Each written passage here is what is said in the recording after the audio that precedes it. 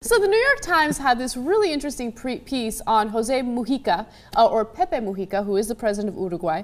And he is one of those individuals who seems like the most selfless person you could ever imagine, okay? Mm-hmm. He's still living in the same tiny little home, and I think calling it a home is generous. Mm-hmm. Tiny little home that he was living in before he got elected.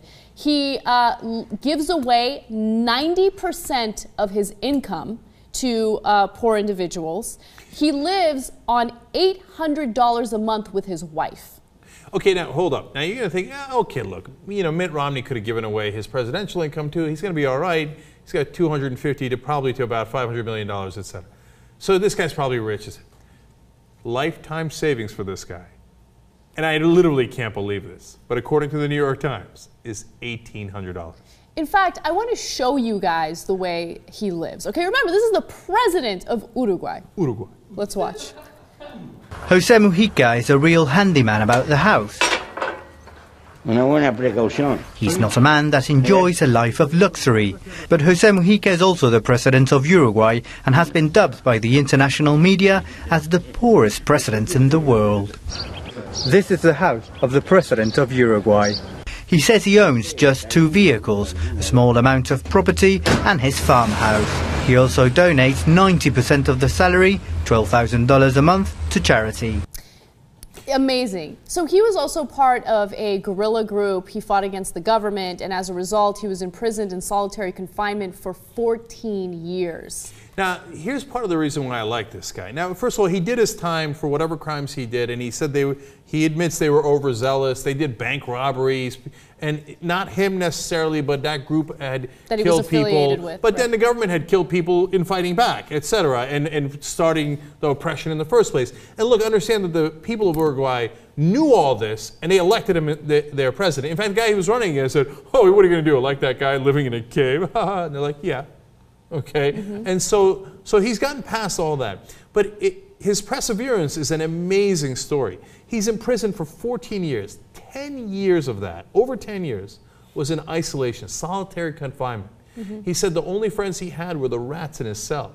And he thought, hey, why don't I befriend them? So, and now I'm filling in the blanks a little bit here. My guess is, so they don't bother him at night, he would feed them a little piece of the bread that he got. Yeah. He would share it with the rats so that they were cool. Okay, that's the kind of situation he lived in for 14 years. 10 years, it's shocking he didn't lose his mind. One of the other guys they arrested literally lost his mind in solitary confinement. So he sounds like an amazing person, but you know, obviously you guys probably want to know about his political beliefs, which are important in this context. Well, he's in favor of drug legalization.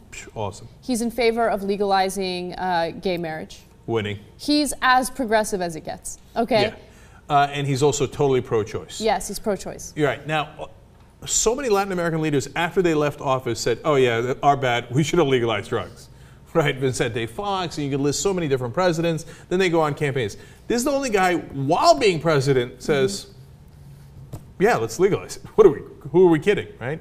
And by the way, he's a flower farmer by profession. Yeah. Okay, he has a farm where they get flowers. Apparently, doesn't make that much money off of it, only has $1,800, period. It blows me away every single time. And so, you know, he's fighting the good fight. And, you know, Hugo Chavez is sick. Now they're saying if something were to happen to Chavez, he might be the leading leftist figure and by the way, his economy is doing well. Uruguay is growing at 3.6% rate, which is really healthy, one of the best and one of the most peaceful countries in Latin America. So really great success. So tick-tock, until we assassinate him. Okay, now look, thank God Uruguay doesn't have oil or bananas. Some of the reasons that we've invaded other countries or done coups, or the president's plane just happens to crash at the wrong time. Golly gee, I don't know why that happened. Now, those are in the past. I hope we don't do that anymore. But you know, when Hugo Chavez said, hey, the oil in Venezuela, you know what we're going to do? We're going to go ahead and keep that oil instead of just giving it away to the corporations as the former leaders were doing. So then he became Hugo Chavez, oh my God, dictator of Venezuela. He's taking away everybody's guns. He's like Mao and Stalin, etc.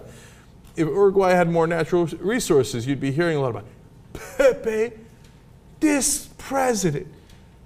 Former terrorist. You think they wouldn't do it? You think they wouldn't do it? Wait, wait, and let's see what happens, okay? But for now, man, that's a man of the people. Definitely. Agree or disagree on his politics. You got to agree. He's certainly not taking advantage of it. And by the way, Uruguay also now one of the least corrupt countries in the world.